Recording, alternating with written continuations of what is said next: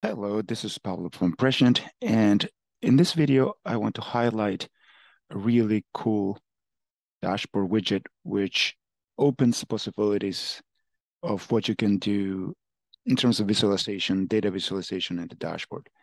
And that is the Node-RED Node UI Vega or Vega.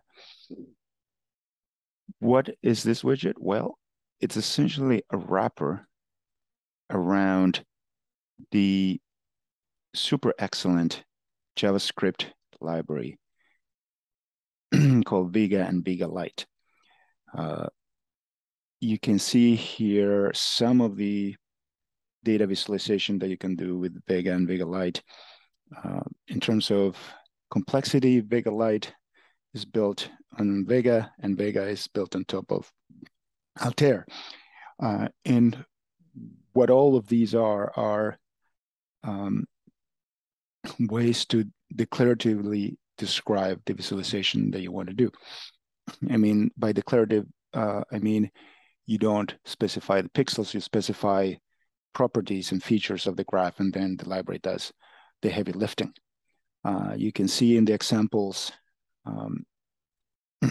many types of visualizations, and they're all over the place. And you can even combine different types of visualization in the same area. It's absolutely superb and powerful. And it also has an online editor, so you can debug the visualization and then transfer it to the Node-RED or Prescient dashboard widget. As you can see, the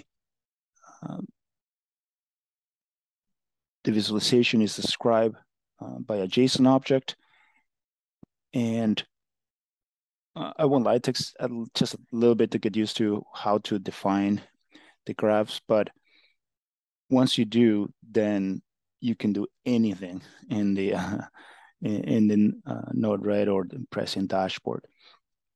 The example I have prepared today is a little heat map.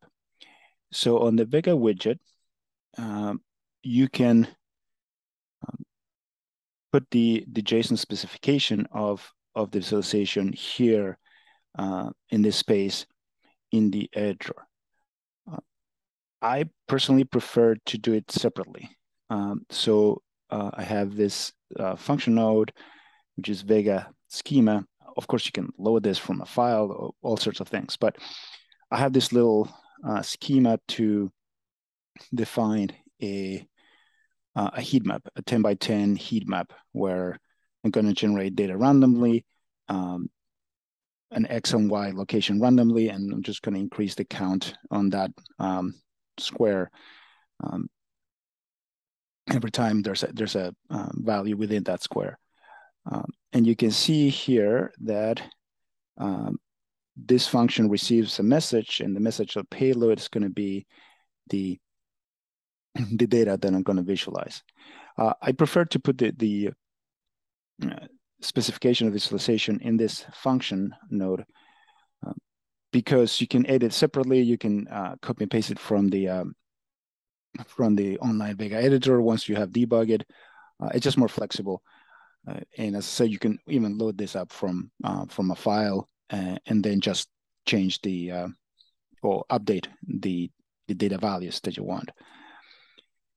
So here's where I'm just, for this particular example, I'm computing data randomly X and Y location and increase it by 1. And then the way you, in this particular case, the heat map, the Vega heat map takes the data is an array of objects. In this case, each object has an X and Y property and a count property. And a count property is just the value that's going to be the color in the heat map. Of course, this data can come from anywhere. It is just a mock example for the purposes of this demonstration. So a point here is that you can, this widget supports both Vega and Vega-Lite, you would just put the which one you want here and the version here. This is straight out of the Vega-Lite documentation, this URL.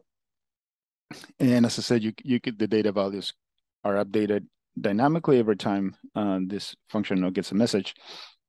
And then this specification is passed to the Vega widget to display the data.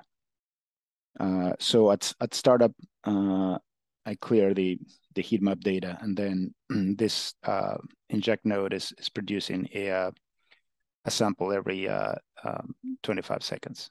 Sorry, every quarter of a second. So if we go to the dashboard, you'll see that there's a 10 by 10 grid, and it's constantly updating. There's a heat map. You can see the count here. This purplish color is lowest count. If a square has this kind of color has around 5, a count of 5 in that particular area, whereas the highest has a value of 40, and these are updated in real time. And pretty much anything in this plot is configurable. Vega and Vega-Lite have very sensible defaults, but you can configure everything from how to display this, where to display it, colors, etc., etc. And if you could just go to the Vega and Vega-Lite gallery, you'll see all the different types of graph that you can do, and all of that is available thanks to the authors of this Node-RED dashboard widget node. All of that is available for you to avail yourself of in the dashboard. So this is quite powerful. I just wanted to highlight it because I think it's great, and I think it allows for Prescient Designer users and Node-RED users to have access to just first-class data visualization. Hope it helps. Thank you.